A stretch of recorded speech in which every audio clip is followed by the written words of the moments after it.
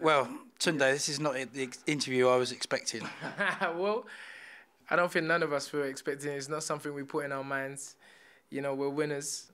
We've always had that positive mindset, and tonight we just came up a little bit short. But it is what it is. We're still the same people. Uh, I wouldn't say go back to the drawing board because I don't feel Ante done himself, he only done himself proud. He mixed it in there, proved that he's world class, and almost had Sergey out. And that's it. We move forward.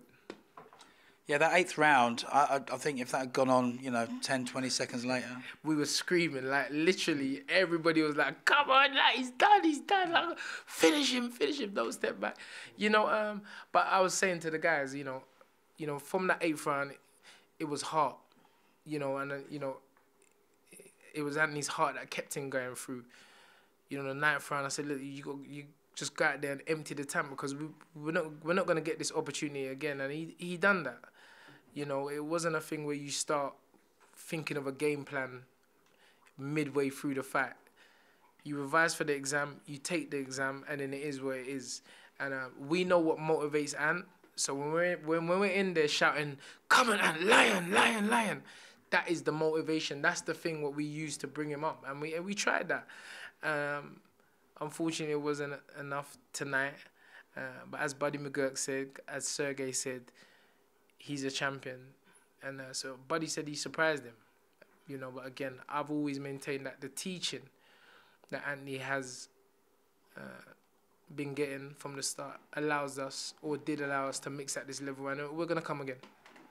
And, I mean, it looked to me like Kovalev was running out of gas, and then he looked spent for, Yeah. But that's what happens. When you are put in a situation so many times, you become adapted to that situation. And I think where he's been out, and he's bounced back. So he had that experience to cool on, whereas we've never been in that situation.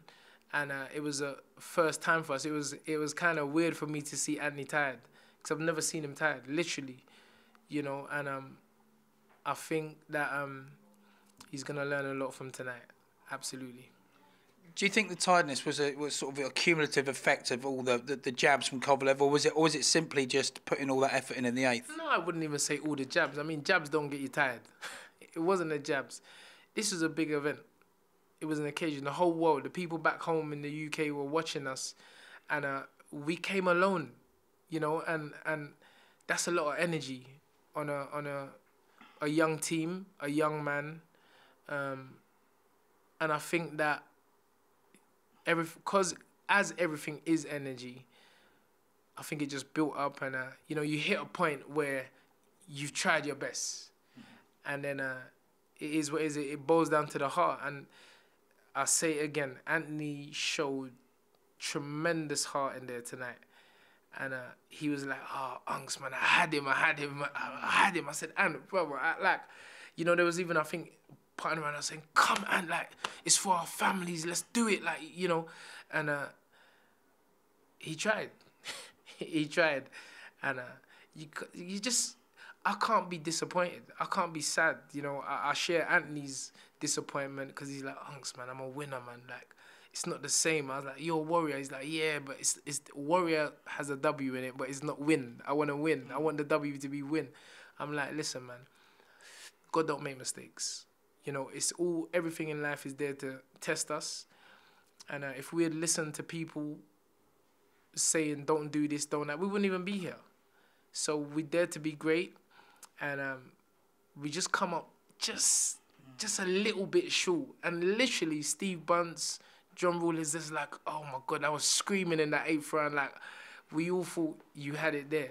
But that's the story. That's the whole drama of the whole thing. And 30 fights. People got to think about this. 30 fights, amateur and pro. Me and Anthony's been on this journey from the beginning. And if you're going to come up a little bit short, come up at the top of the mountain. Come up short at the top of the mountain. And that's where we are. Let's get that right. This isn't Southern area, British, European, Commonwealth. This is the top of the mountain. And Sergey Kovalev is a Ring Magazine 2013, 2015 #1 fighter. You know, dethroned Bernard Hopkins. This guy's been in mega fights. I think they say he's had 16 world title fights. You think about that. And he's had 30 fights, amateur and professional. Been a pro 4 years. And there's a reason why he's at the top of the mountain. And yeah, the journey continues. No, absolutely. And you know, I can tell that. I mean, you know, people like Lennox Lewis have tweeted and, you know, again said Anthony Yarde's future world champion. But is that, you said you learn from your mistake. Is there anything particularly you can take back and you would change in your training methods? No, absolutely. This is what I was just saying to the young man. I said, you can't say even like, it wasn't like he was outboxed or anything like that. We all know Sergey's got a good jab. The plan for us going in was to pull that jab, pull counter with a right hand over the top. You know, and we worked on that. I think you saw that when we was warming up. And, you know, and get inside and work the body. The game plan had already been set. But having a game plan and executing the game plan is two different things. And I think that, you know, when you got people like Lennox and all these people, you know, showing, you know, tonight, there's nothing to change. It's just keep doing what you're doing. You know, what can you say? Was it, you know, was Sergey beating him up or nothing? It wasn't that. Technically, Sergey said he's got a brilliant defense. He was making Sergey miss. A lot of the times he was hitting air. So it's just continue doing what you're doing, and over time you just get better at it. You know, you're talking about a young man in the embryonic stage of his career, so there's a long way to go. So no, we wouldn't change. There's nothing really to change. It's just, you know, his day in the sun will come. Okay, and final question: what's next for you and Anthony? Shake Shack. Nothing's changed. Shake Shack, milkshake burger. It's so funny because I'm gonna be straight back on it, working. You know, I ain't stopping. And I know Anthony, he's just one of these people that he don't have a losing mentality. And that's what he's more disappointed about tonight. He's like, Unks, man, like, no, don't tell me that, oh, I done well and everything like that. I don't want to hear that.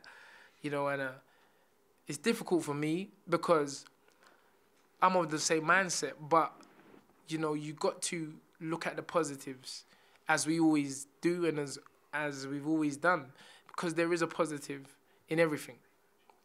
And sometimes you can't see that, especially when it involves you. But tonight,